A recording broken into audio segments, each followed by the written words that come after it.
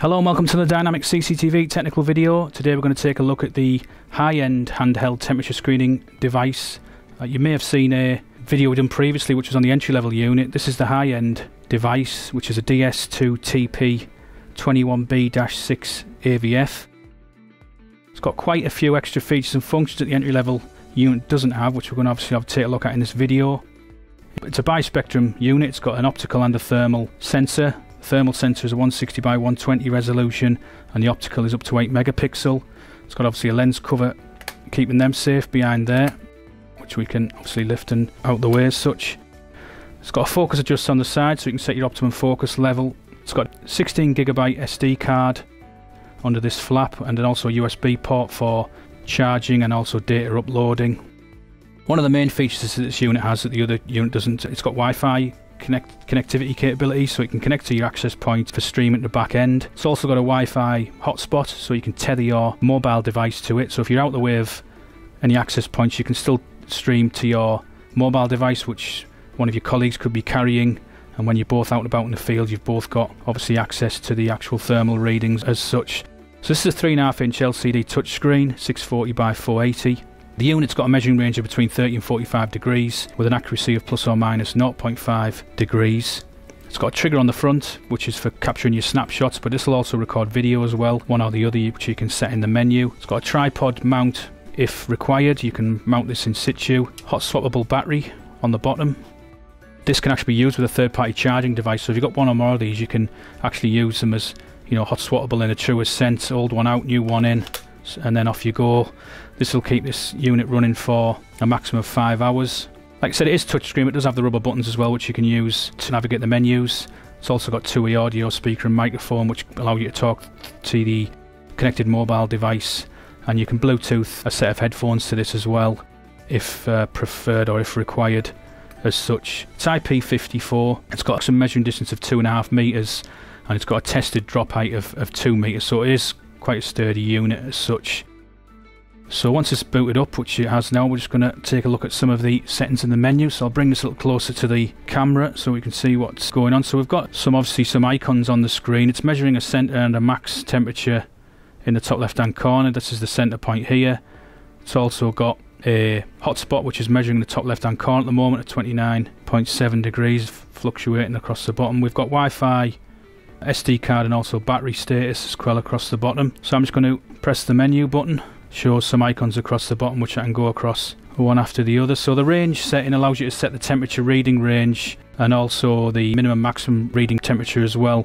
Personally, I would recommend that you leave that on auto out the box. It's set up already for temperature screening, so you don't really need to mess around with those figures too much unless you had some specific use for the unit. But the options are there for auto and manual. We've got our palettes across the bottom. All the usual favourites are there. As we move across, you can see them all one by one.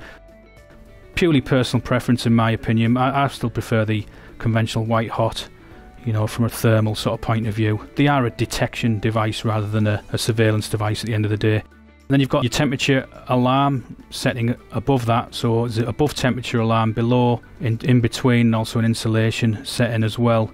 Obviously for temperature screening we want to be on above temperature, and that's set to 37.5 as you can see there. Across one more we've got thermography. This is where we can set up our reading points in the scenes. We've got a hotspot which is present at the moment. We've also got a centre spot. We don't have a cold spot, but that's available as well, and we can also set up a custom area. The box is quite a useful feature because that allows you to set a designated area on the screen where it concentrates its measuring, so you can set that up like so and pull your box to the desired size. There we are. So then we can concentrate on the readings within just that box. If we remove the centre spot and also the hot spot, all we've got now is a maximum, minimum and average temperature within inside that box. So if people are walking past the camera, it was on a tripod, or they're walking up to it, their head goes within the box. That's where the measurements are concentrated. Any temperature measurements outside the box are ignored.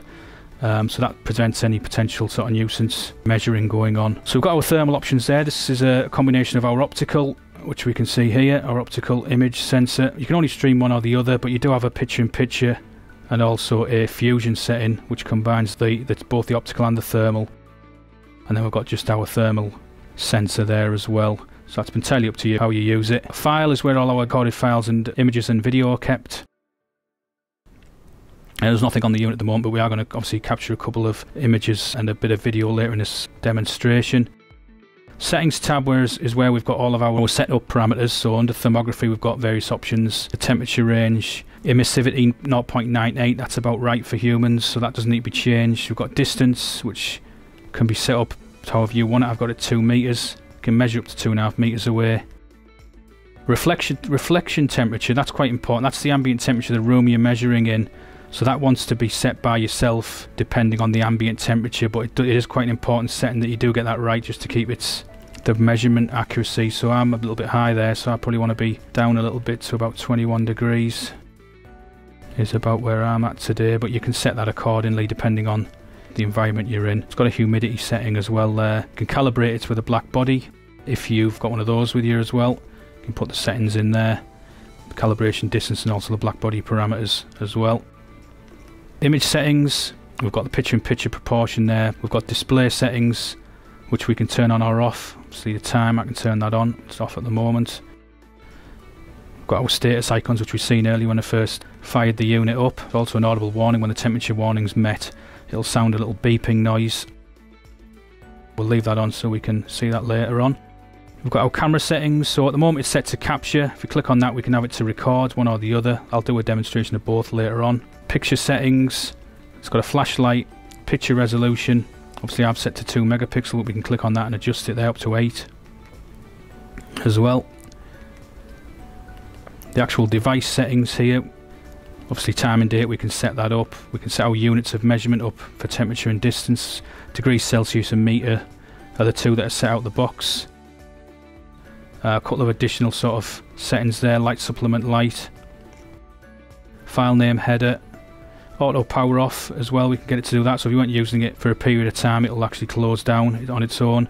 These are our Wi-Fi settings here, so I'm already connected, but it'll search for its access points and allow you to connect to one there. And it's also got its Wi-Fi hotspot and Bluetooth settings there if you had a need for those. And you can also initialize the device as well. And then we've got our information at the bottom, and you can see at the very bottom IP address. That's what it's picked up on my access point, but we've got all our firmware versions there as well, which will no doubt come in useful at some point. Obviously new firmware versions are likely to be released to give additional functionality, so you can keep an eye on everything from that screen there. So that's a basic overview of the unit. I did mention earlier that you can tether this to your mobile device, which I've actually, if I put my temperature screening unit down and just quickly grab my mobile, I've actually got my unit streaming at the moment to it. There is sort of 3 methods in which you can connect to the mobile device. One is connect both to the same Wi-Fi. The other is tether the device to your phone, or the third is to tether the phone to the device. So there's my mobile device there. You may be able to hear me speaking now because it does have like a 2-way audio facility built into it, but you've got various settings across the bottom there, which obviously a colleague can be carrying the phone. You're still getting your temperature measurements. You'll get your alarm through on the phone as well. You've got all your status icons. The time needs adjusting. I can assure you it's not 1 in the morning. I'm not that devoted to my job to be at that time. Picture or video you can save to your phone. There's a couple that I've saved previously, a video and a snapshot as well. We've got 2-way audio. We can set up some of our thermal parameters across the bottom there, but obviously it's best to do that from the actual device itself. And we've got a palette option there as well, which we can change. Anything you change on the device will be sent to the phone, so just be mindful of that when you mess around with these settings here. But that's the actual thermal app, or a quick look at that. So what we'll do now is we'll do a demonstration of a normal temperature and also alarm temperature from the unit using the help of one of my colleagues, and then we'll upload it to the PC and have a look at them from there.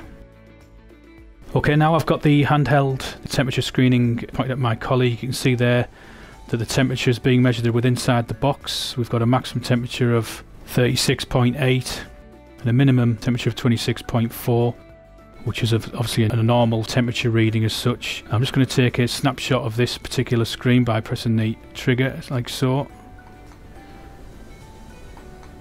And we can see we've got a successful capture there. So I'm now going to ask my colleague to do is place a bottle of warm water on his forehead. As you can see there, we've immediately got an alarm condition. You can hear the buzzer hopefully going off. We've got a maximum temperature of 41.8 degrees, which is over the 37.5 degrees threshold. At this point, if you had it linked to anything in the back end, it would be sending alerts through to that as well. We'll have a quick look at 4200 before we end this video. So I'm just going to take a small video clip of this particular state.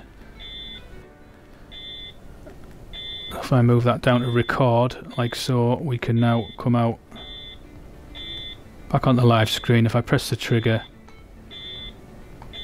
we've got a little record count on the top of the screen which you can see, so I'm just going to give that about 10 seconds recording. Obviously you can see the blue cross, which is the minimum temperature going AWire. That's just obviously constantly searching for the lowest point, and the high point is obviously fixed permanently on the warm water bottle. So that's that recorded. So I'm going to take the unit to my PC now. I'll have a quick look at the capture and also the recorded video, and also link it to IVMS 4200. Okay, I've now got the handheld connected to my PC. When you connect it up, it'll appear like a USB drive on the left hand side, and you'll also have a folder or folders with the relevant information, snapshots and video in. So you can see there the snapshots are captured as a JPEG and the video is captured as an MP4, which is Hikvision's own bespoke MP4. So that'll play perfectly well through their own VS player. So if you open the JPEG, which is the one I captured earlier, that's a normal temperature reading, what you see, it's pretty much captured the screen of the reader. So we've got all the information there. We've got the maximum, the minimum and the average temperature, and we've also got the cross indicating the highest point on my colleague's forehead, and all of the other information is present as well. So that's how your captured images will appear. Your video captures, I can quickly show you on VS Player, which is a little segment I captured afterwards, which is the alarm condition. You can see there it's playing now, so about 10 seconds there of alarm condition. But basically you've got similar scenario, minimum, maximum, average temperature. You've got the hotspot, which is planted firmly on the warm bottle of water, and you've also got a maximum alarm temperature 41.6, 41.5 degrees there, which was causing the handheld to obviously beep into alarm mode at the time. So that's an example of a piece of recorded footage there. So just one last thing I want to quickly show is under IVMS 4200, we mentioned earlier that you can link these to the back end. So I've got my handheld added IVMS 4200, and that's its Wi-Fi IP address there. So we can obviously view the streams in live mode. We can actually take thermal and the optical stream. This is the thermal that I've got run at the moment, but again you've got all of the temperature reading information visible there as well. If we click on the mosaic tiles at the top, we can go to event configuration, and this allows us to set up temperature measurement alarms to come through with IVMS 4200. So I can turn the temperature measurement alarm. There's also a pre-alarm linkage as well, so I can turn that on, and I can click on the edit linkage to select what I want 4200 to do under an alarm condition. So I've got a few ticks there already. You can send an email if need be. We can have 4200 make an audible noise. I've also got pop-up window as well, so that's already ticked. So I'm just going to quickly again demonstrate the unit measuring a high temperature. Now you can see we've got a pop-up on the screen there, which is showing a live view and also the alarm capture. Obviously my handheld was moving at the time, so the two images on the bottom are not as clear as they could be, but obviously under a detection, a screening process, then obviously the user would have the handheld stable in their hands at the time of reading. But you can see there obviously my colleague's setting the unit off with a warm bottle on his forehead, and you can hopefully hear the unit beeping as well. And you've also got information on the right hand side there as well, including your temperature information. So that's it for today's video. If you've got any additional questions on DS-2TP21B-6AVF/W, the high-end temperature screening handheld, please get in touch with Dynamic CCTV's technical department or your account manager direct. Please subscribe to our YouTube channel. We've got new and interesting videos coming all the time, and we'll see you next time. Bye for now.